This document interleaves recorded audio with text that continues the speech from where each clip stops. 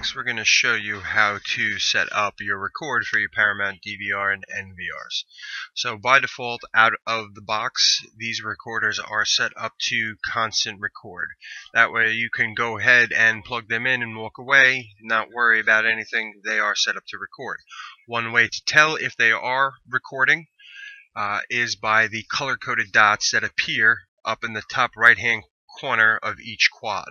So there's 4 different color schemes. Blue is your continuous record, green is your manual record, yellow is your motion record, and red is your sensor record. And sensor record is your hardwire alarm inputs or outputs. Okay, to set up or toggle individual channels or set the global setting, you'd go into the Start menu, go to Settings, and then Record. So like I said, by default the mode is set to auto and it's checked off to always 24/7 record plus motion plus sensor. So this is basically stating out of the box it will continuously record. Now if you did want to set up just record and sensor record, you can go ahead and check off this and it opens up the windows for your camera parameters if you'd like to change those. If you just wanted to always record and have motion record both, you'd check this option here. If you wanted motion record and sensor record, that's again sensor being your hardwire inputs outputs, that would be this box. Sensor record only, and then your motion record.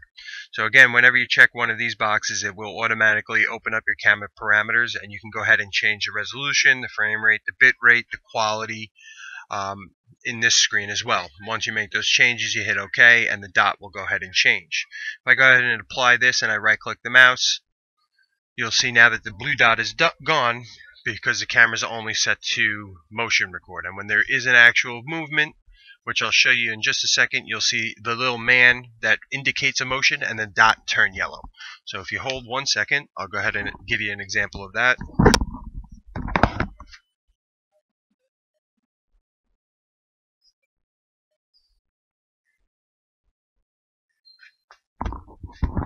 You now see that the dot turned yellow, turning on signifying motion record only. With the little yellow man, it'll run for its duration of record as you see somebody else passing in the field of view, and then the motion man will go away and then the dot will disappear, telling you that the motion is no longer triggered. Now in this menu, again, Start, Settings, Record, in the beginning I stated the auto mode. Now the auto mode is basically your global setting. So any changes or checks that you choose here is going to set it for all parameters on all cameras. If you were to change this mode to manual, you've now switched the cameras over to independent settings. And you'll notice that when it's in auto, over here the record schedule is grayed out, but when I switch it to manual, the record schedule highlights. So basically, because now it's independent, all channels are turned off for recording until you go ahead and set them. Again, it's independent. You'd go channel by channel. So your sensor record is if you're, again, using a hardwire alarm input output. Your motion record is if you want that camera to record only on motion. And then you have your time record schedule, which is your constant record. So if I wanted camera 1 to be motion record, I'd go ahead and choose 24/7. You have your 3 options, 24/7, 24/5, and 24/2. 24/7 is your full week, 24/5 is your Monday through Friday, and 24/2 is your Saturday and Sunday record. Now if I wanted camera 1 to be constant record and not motion, I'd go ahead and choose this one to 24/7. If I wanted camera 3 to only record on the weekends, I'd go ahead and choose 24/2. Now if I wanted camera 4 to record both continuous and motion detection, I'd turn my motion on to 24/7 and my motion on to 24/7 here. So this is stating that it'll both record continuous and motion, and then within the encode parameters I can go ahead and set my constant record to a lower bit rate, a lower frame rate, and then have my motion record at a higher bit rate, higher frame rate when there is a motion event that will occur, and it'll jump up to the higher settings, and then once the motion is done, it'll jump down to the lower settings. That way you're not continuously recording at the higher frame rate when there is no motion, wasting disk space. So again, when you choose the mode to be manual, all cameras cease recording until you come into the record schedule and set these schedules here. Okay, so again, if you walk away, you won't see any of the dots on the screen until you make the changes here independently for each camera and hit apply to save. Across the top, you have your edit schedules. So as I said before, you have your three options: 24/7, 24/5, and 24/2. If you did want to make changes, and let's say 24/2, you had your weekends, but you didn't need the full 24 hours, you can come here, hit the edit button, and you can make it just so it records, let's say, from 12 to 12 instead of the full 24 hours on Saturday and Sunday. But by default, it's automatically set for the full 24 hours for those days, whether it be 7 days, 5 days, or 2 days a week. Okay, once you set your record schedules, like I said, if you're using the manual mode, under the encode parameters, this is basically where you would come to set your individual resolutions, your frame rate, your bit rate type, whether it be variable or constant, your quality, and your max bit rate for each in particular camera.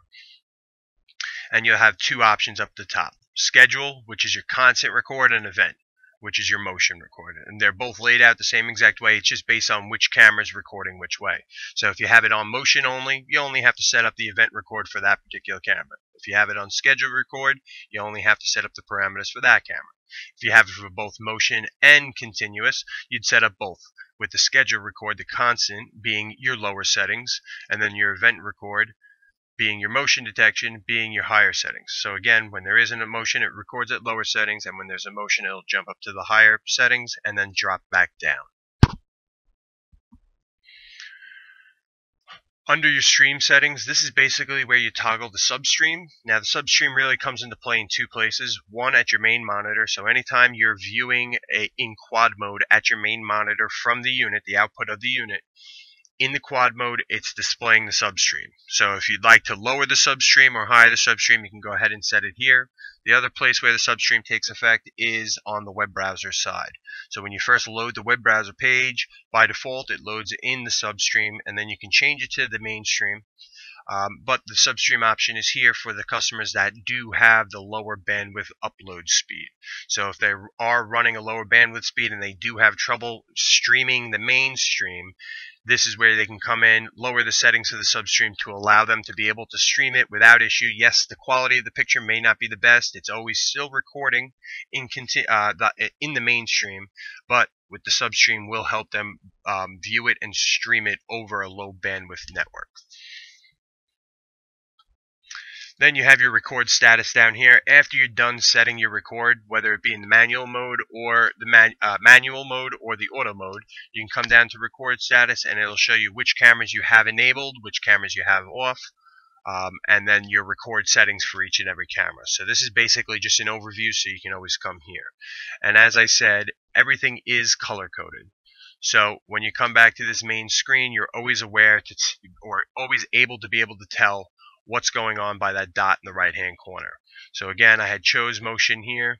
If I go back to settings, I go to record, and I'm going to switch the record mode back to auto.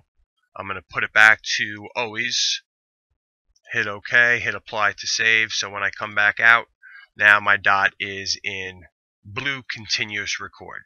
So it's always giving you that visual so you can walk away and know for sure, even if you forgot to check the record status of some sort, that it's there.